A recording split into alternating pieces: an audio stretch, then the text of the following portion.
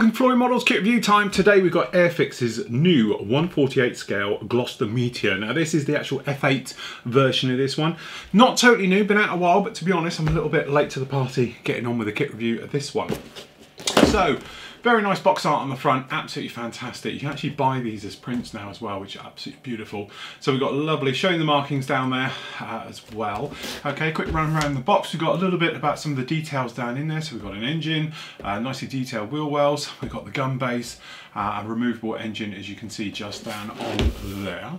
Okay, there we go. Now your kit number for this one is A09182. Okay, and I've done it that way, which is different.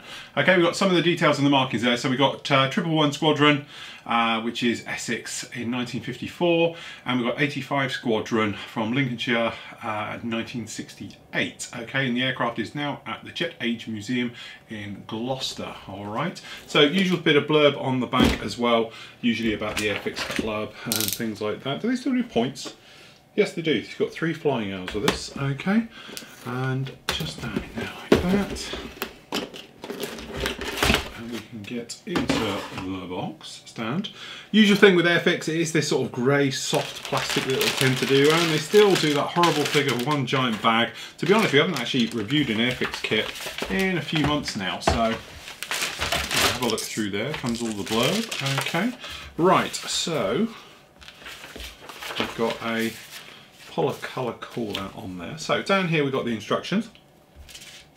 Okay, so we've got a stencil data sheet, which is very nice. Now Airfix, to be honest, have upgraded their instructions over the last few years. Really nice now. So it's got this sort of semi-coloured way of doing it, just to draw your attention to various parts, makes it easier to spot during the construction and everything else like that. So usual thing, we're up here into, I presume that's the wheel well, is it? Sorry, the cockpit. Down there, obviously got the wheel that's going to poke slightly up through the bottom. Okay, going through those side walls, look nicely detailed at the bottom part, and then putting those all in. We've got the gun decks on each side of the cockpit. There's that wheel well coming slightly up through the floor. The seat, some of the details for the seat, again we've got the pull handles and everything else like that. You've got a question mark down here. The reason for that is you can either have it with the actual all the harnesses on or without. Okay, so that is your option down in there. Installing that down in, pretty straightforward, dropping it down into the tub. Control grip going in. Like I said, very nice looking cockpit details we got down here. Instrument panel, front bulkhead going put into there. Then we're working on the guns. They look pretty basic, to be honest, but you're not going to see too much of them. And then we've got the actual ammo tubs on there, and then the feed lines going through for the ejector ports being put through, and then onto the actual area itself. So if you're doing wheels up on the lower wing section, which is one giant piece, you can fit those in now. If you've got the drop tanks on, you're going to have to open up the tanks, but then we've got some of the sub assemblies going through for the structure. So we've got sort of the wing spars, which also make up the actual engine mounts as well. Those are being put on, and then we're going in with the wheel wells, top of the wheel wells going through, the underside ones, and so forth and so on as you make your way through the build. Okay, then we got the actual exhaust pipes for the jet pipes going in at the back. They're being fitted onto the engines. Okay, so you've got them sort of situated in, got a light going down in there. All right, and then we're fitting in the tub. Again, you've got another side light on there, navigation light on the side. Okay, and then installing the tub with a little bit of weight, so you're going to need 15 grams in there. I'd always go for 20. Opening up little aerial holes, which you're going to have to do for different versions obviously, and then fitting that right the way through. These little spars, which are an odd little touch, going in, which are the ones that are going to sit in here, putting those through. So again, nice little way of showing in a nice graphic exactly how they should be. So they're almost 90 degrees flat across. Okay.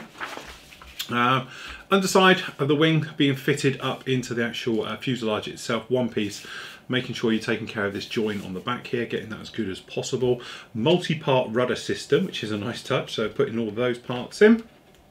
Doesn't look, it may be workable, not sure if that's workable or not.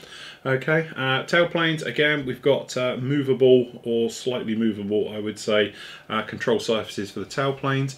Then we got the actual front intakes for the engines, putting those in, again quite nice. We'll have to see if they're one piece. It looks like they are, so there won't be an ejector pin, so they'll be nice and smooth going in. You're not going to have like halves have got to go together and everything else, so that's a very nice touch on that one.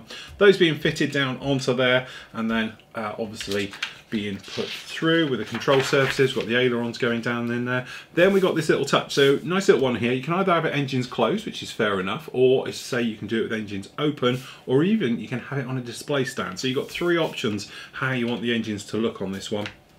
So there we go. This is Britain's first, if I recall correctly, tactical jet aircraft. It saw war, it saw action, if I remember rightly, very, very late in World War II. This is how it shows the age of this particular one.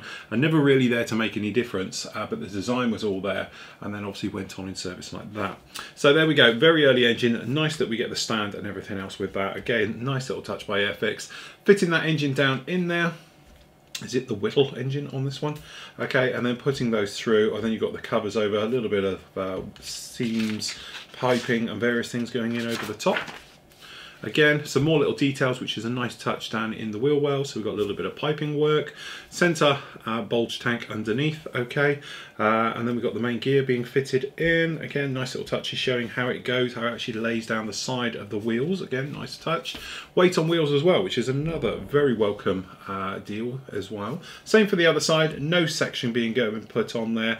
Again, if you're going to be open or closed, building up the nose gear, putting that all-important nose onto the front with the wheels. A little bit of a handful doing it that way, because obviously the nose wheel gear has to be in place before you can actually paint it and everything, which is a bit of a shame that.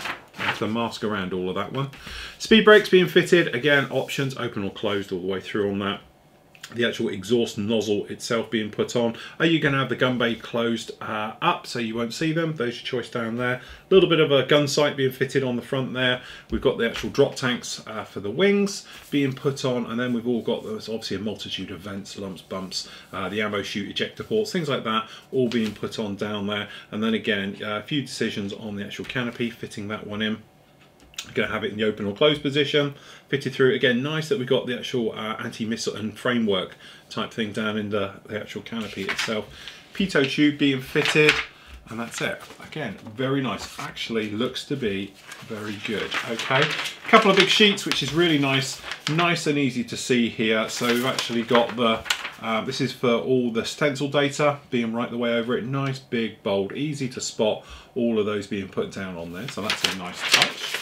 Then we've got your colour callouts with the 111 Squadron down there with a nice bright yellow tail. Again, colour callouts are obviously in Humbrol paints, but it's pretty easy conversions on those. And then on the other side, 85 Squadron with a metal look as well. Again, really, really very nice on those.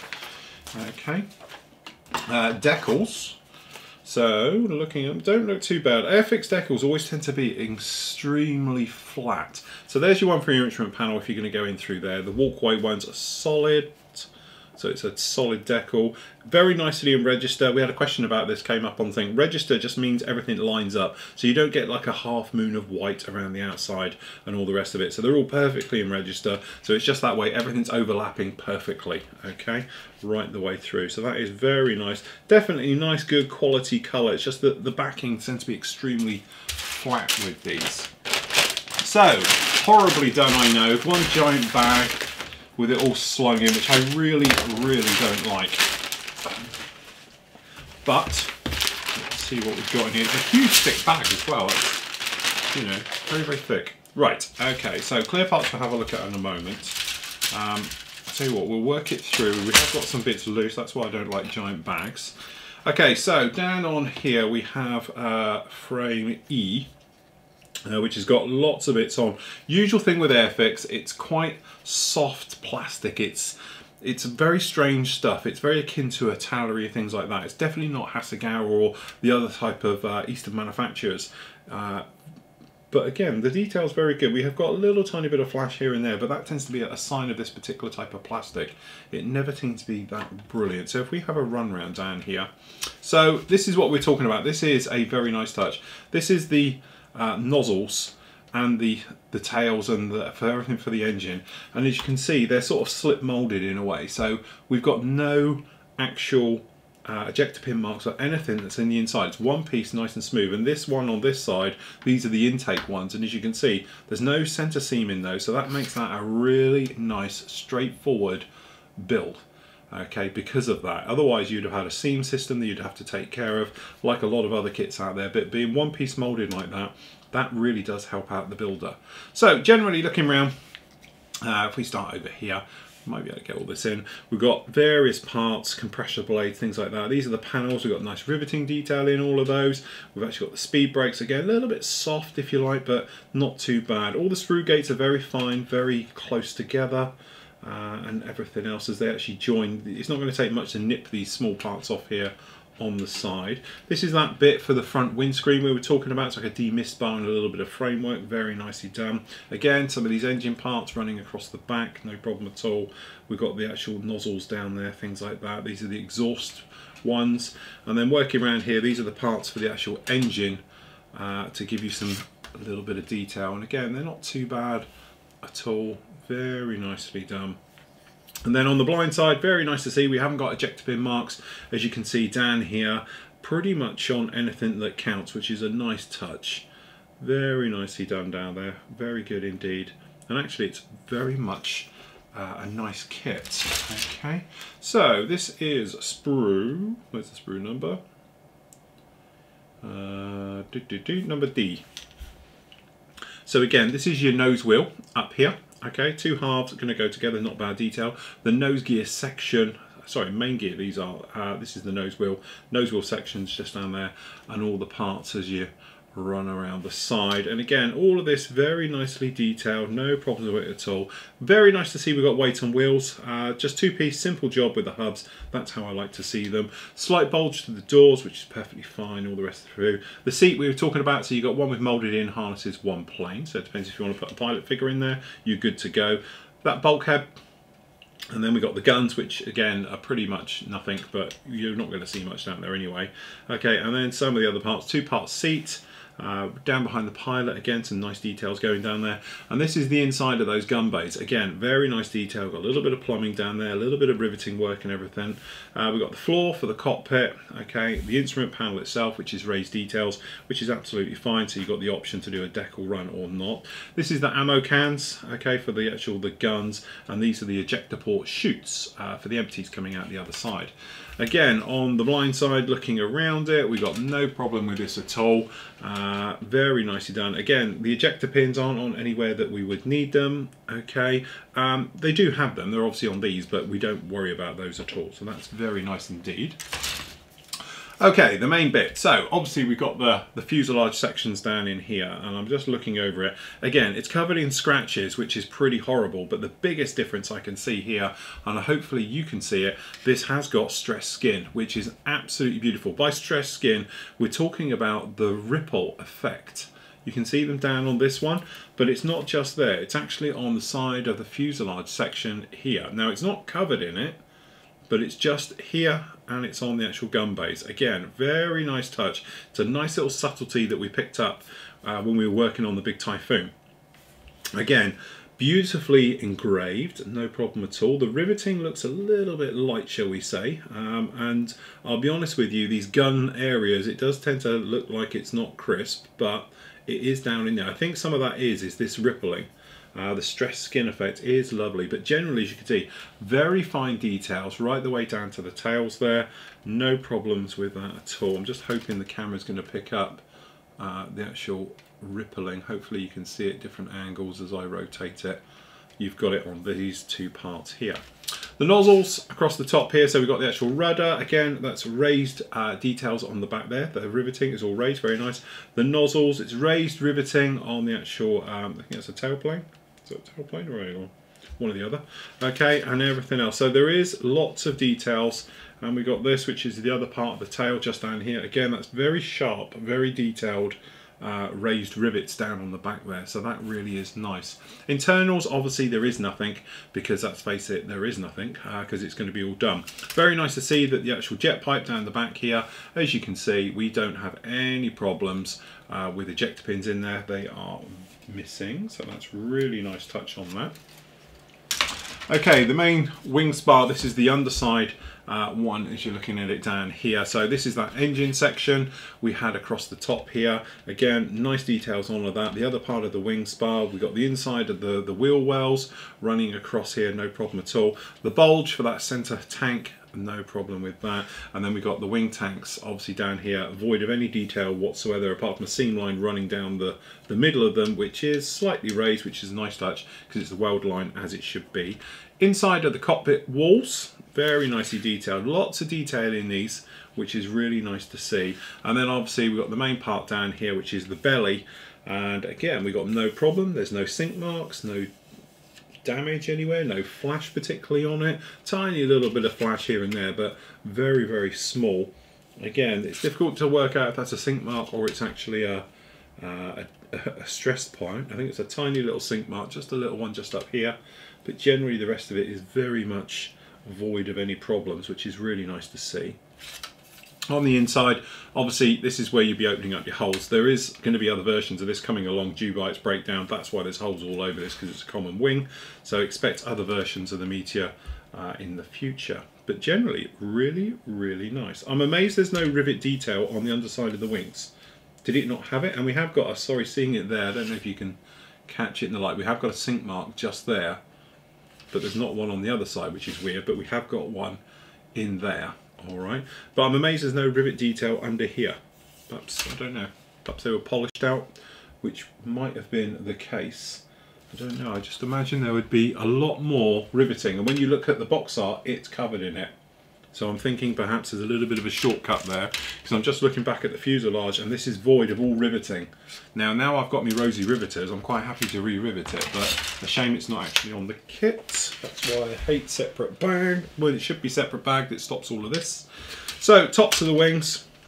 Now this should have riveting, surely, has it not? Perhaps they, you know, some days they used to fill them and then sand them. It could be the case. I am not an expert on this aircraft, but there we go. That's your tops of your wings. Again, a little bit softly moulded. We have got lots of sink marks, which unfortunately was always going to be the Achilles heel with Airfix. You can see it, right one there, right one there, okay? Which is because if you look underneath, you've got a thick piece and it's where it cools and it shrinks back. Just see it like filler. Okay, generally all the parts, everything else, very nicely done. Down here we've got some very, very fine raised riveting. You can hear it, okay, very nicely done. And on all the control surfaces have all the raised riveting. And then we've also got the tops of the wheel wells over here. They're very nice indeed. The actual engine covers, the nose section, no problem with anything on this at all. Okay, and we don't have, which is a really nice touch, down under here we are missing any ejector pins, which is really nice. It looks like Airfix have actually learnt a few lessons now and starting to think about their actual tooling. Okay, so we have two types of canopy. We're assuming we're only going to be using one. There is no center seam, and to be honest, that's probably one of their best ones. It's a little bit ripply, you're looking at it. This isn't the cleanest and sharpest one that we've ever seen, but definitely it's not too bad at all. This nose one, the actual front windscreen itself, the windshield, is absolutely beautiful. That's crystal clear. These are a little bit lumpy bumpy, and as I say, this one has the fogged in back, where this one is the clean one, which is what we'll be using. But again, all the parts beautifully clear, no problem with that whatsoever. Really, really nice. So again, okay, again, it's one of those things. Airfix is going up slowly, very slowly compared to other companies, but they're definitely getting there. Very nice ideas. I love the layout of it. It goes together really well. The thing that I'm a little bit worried about is the lack of riveting, because it's all over the box art, but it's not on the kit itself. Does this mean we need to realistically re-rivet the entire thing?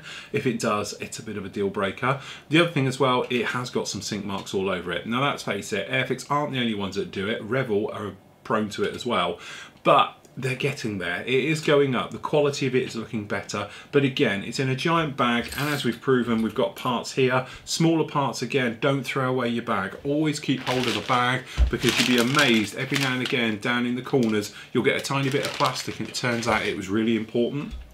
So just be careful with that. And again, you know, it's just one of those things. If it's in separate bags, you're going to limit the rub and limit the damage and all the rest of it. Chucking it in one bag and into a box is a little bit of a pain. It's nice that it's in an open-ended box though, so you can put your parts in it. Just be careful though, because there's big holes in the bottom, so if you've got any small parts, they're likely to drop out, okay? But there we go. That is Airfix's new 1/48 scale Gloster Meteor F8.